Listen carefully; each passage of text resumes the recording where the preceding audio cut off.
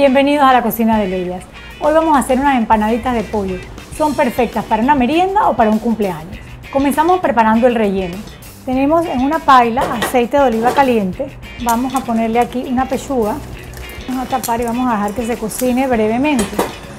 Ahora le agregamos la cebolla y los ajos picados, la lata de salsa de tomate al estilo panameño y vamos a enjuagar la lata con un poquito de agua.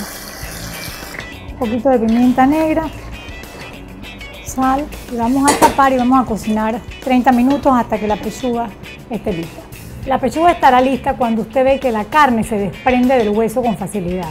Retira la pechuga, la refresca por completo y luego la pone en el procesador de alimentos para molerla con un poquito de la salsa en la que cocinó la pechuga y un poquito de la cebolla y del ajo que va a estar gruesecito. Nosotros por efectos del tiempo lo hicimos con anticipación y usted lo que va a obtener para el relleno es esto. Es el molido de pollo.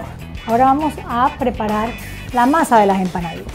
Yo aquí tengo el procesador de alimentos, la harina, la sal, el queso crema y la mantequilla, ambos muy fríos. Vamos a trabajar a velocidad hasta que se hace una masa compacta. Toma un poquito de masa.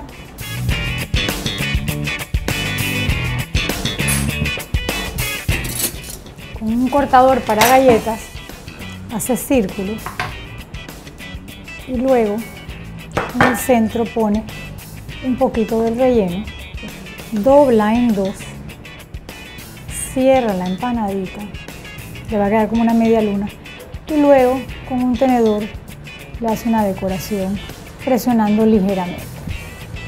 Usted va colocando las empanaditas sobre una plancha para hornear galletas, la que previamente hemos cubierto con papel parchment hasta que termine y luego las lleva al horno. Espero que las empanaditas les queden deliciosas en casa.